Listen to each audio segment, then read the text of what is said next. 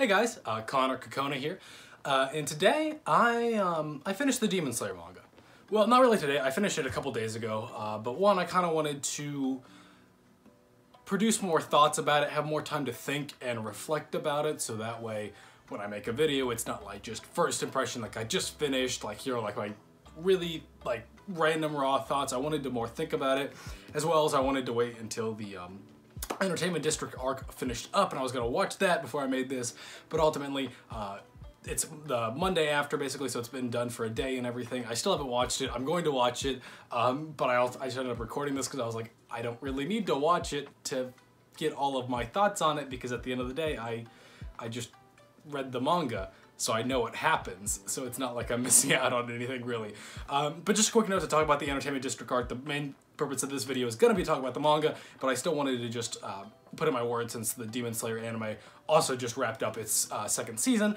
Entertainment District arc was really good. I think Ufotable is really taking what is a good manga and making it an amazing anime.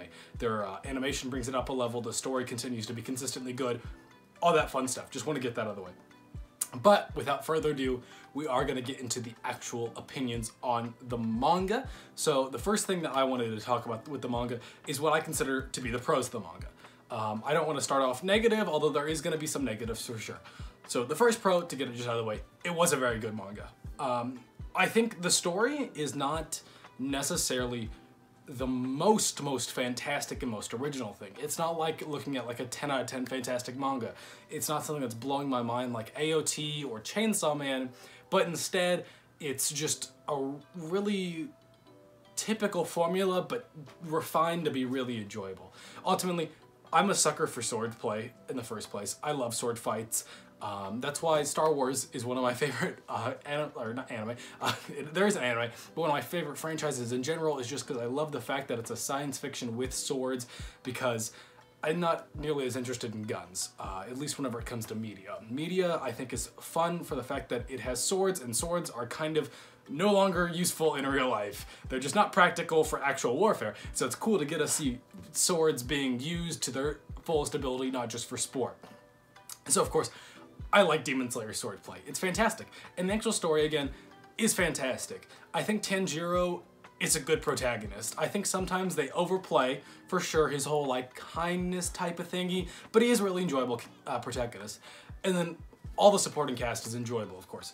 Nezuko's adorable. There's not a ton to her character, but there's enough to where it's like, it works. She's kind of just along for the ride in the first place. It's about Tanjiro taking her to try to cure her, so it makes sense she's not gonna have a big play. Inosuke, love my boy Inosuke, best character, easily, not even close. I do have a bias because he's voiced by my favorite male voice actor. I can't remember the name off the top of my head, but even then, when I read the manga, he's fantastic. I absolutely adore him. Zenitsu, I don't like Zenitsu. But I feel like I should still mention that.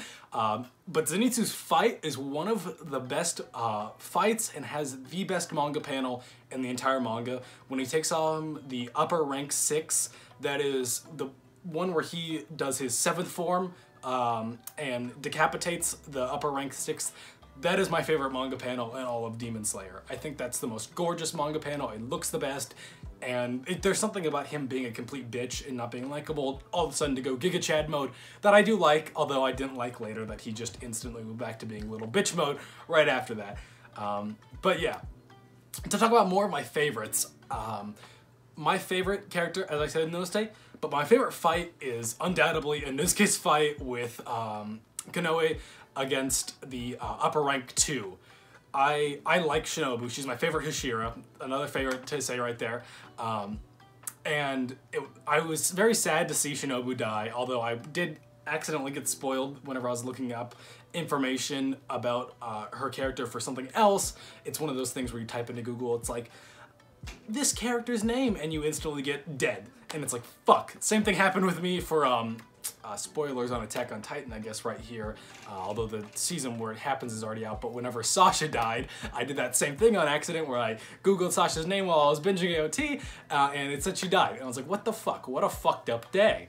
But yeah, Shinobu dying was very sad for me, but being able to see Inosuke and Konoe work together, and even though Inosuke was relatively separate from Shinobu, the fact that they still worked to tie him together with Shinobu and have this emotional thing. Of course, it ended up being like, oh no, it's not necessarily Shinobu, it's also like his mom, but he still definitely had an emotional attachment to Shinobu from the time in Shinobu's palace. And of course, Konoe had a massive attachment to Shinobu because she took her in. Everything about it was great.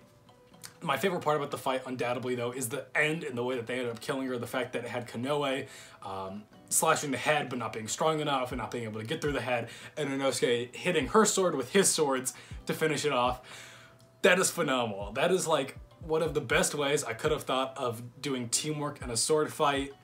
I just loved it. It just felt like such a good moment. These characters, I like how they could take two characters that aren't inherently like super connected and make a really good, impactful moment with them. That was some of the best writing in the manga, undoubtedly. Another fight that I can't not mention is the fight against the Upper Rank 1. Upper Rank 1, the best demon. Not even close. Coolest backstory. His moon bending, though, or not moon bending, this is an Avatar.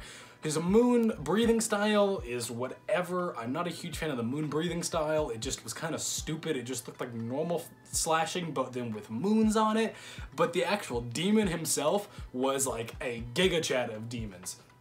He was just a fucking menace out there. I did really think that he was the original breather, the original sun breather that got converted into a demon. That was my theory for a long time, but seeing it was the twin brother, I wasn't necessarily far off, but I think he did that, the author honestly did that intentionally as a subversion so that you would think it was one way and then it would end up being the other, which again, I think that's honestly good writing because it's one that makes sense, but you know, also can catch you off guard. But the fight of him versus, I can't remember all their names, I'm not good with Japanese names, but against, like, it was the Wind Hashira, the Stone Hashira, the Wind Hashira's little brother, and the Mist Hashira, which, by the way, mist breathing was my favorite breathing style from it. They were all fantastic, undoubtedly. And then one final thing to talk about for fighting, I really enjoyed the final fight against Muzan, the fact that they could make something that lasted that long, interesting, and being able to kind of see how all of Tanjiro's past and present played together, how his family lineage almost led up to this moment. It was really interesting. But to kind of segue into the cons, one of the things I'm not a huge fan of is the fact that his lineage did kind of play an important part into it, and the fact that his, you know, forefathers were the ones that knew the original sun breather and were passing down the techniques, and it was just set up for him to kind of be able to fight him. I was kind of hoping Tanjiro could be something of like a Peter Parker, to where, you know, he could really be anyone or anything. It's just that kindness and that sense of responsibility that make Tanjiro special, not really that he came from a special family. Which again, you know, he said multiple times he comes from a family of charcoal sellers, so he's not inherently special like that, but there's something about it being passed down rather than him just being able to learn it because, you know, he's just, you know, special in the fact that he's got that kindness and that, or some like attachment through something. I feel like they could have done it a little better. Also, another con from the Muzan fight, I am not a huge fan of the fact that Tanjiro turned into a demon. I felt like it was completely unnecessary, and especially the part that felt unnecessary is that he became like a demon that was attacking all of his friends. That just doesn't feel right for Tanjiro's character. In my opinion, I feel like Tanjiro would just be so inherently good-hearted that even turn into a demon, his body wouldn't even let him attack other people. I think it'd make much more sense if, like, once he gets turned into a demon, he basically heals but goes into like a comatose state where he's kind of, and then we could just see the inner dialogue of between him and Muzan, of Muzan saying like, I need you to pass down, you know, my thoughts and my will and all that kind of stuff. You need to be the next one. And then Tanjiro from like step one's like, nah, dude, what the fuck? I'm not interested in that. I'm gonna go back to my homies now. It was just kind of like unnecessary feeling, just tacked on there. I really didn't want it. Tanjiro was a really cool looking demon, undoubtedly, but just not a necessary demon. Another thing that I was not a fan of was that final chapter. That final chapter was kind of fucking stupid. I'm not gonna lie. That's one of those things where it's neat when you attach like a chapter of that's like an extra bonus chapter that's not like an official part of the story. It's kind of like, here, we're just having a little fun. Look at this reincarnation shit. This could be neat. But the fact that that whole reincarnation thing seemed to be very like just a genuine part of the story. It's not just a fun little extra chapter to mess around. Like, it's the actual continuation of sorts. That was dumb. And especially like with some of them, it was just kind of like stupid in a way. Like the Snake Ashira and the Love Ashira. They obviously never had kids or even really had relatives that would pass down that whole thing. I know it's reincarnation, so it doesn't have to necessarily be their kids, but either way, it was just kind of stupid. I can't be a fan of that. It's fun when you throw those kind of things in, like a joke or just kind of something for the fans to enjoy, but the fact that it's an official chapter, meaning it's like an official part of the story, that's what I'm not a fan of. But overall, I don't want to go too big on the con list. There's more that I can nitpick. Individual characters I'm not a huge fan of. Fuck Zenitsu. He was only a good character once. Yeah, I could keep going on about goods and bads, but that's just kind of like a lot of the general thoughts.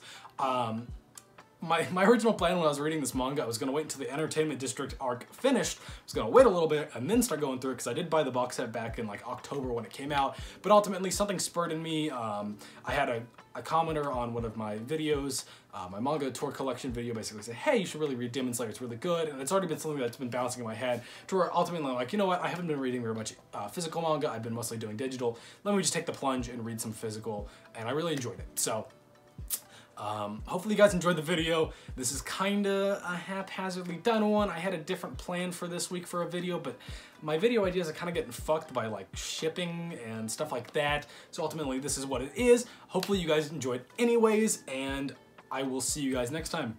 Peace.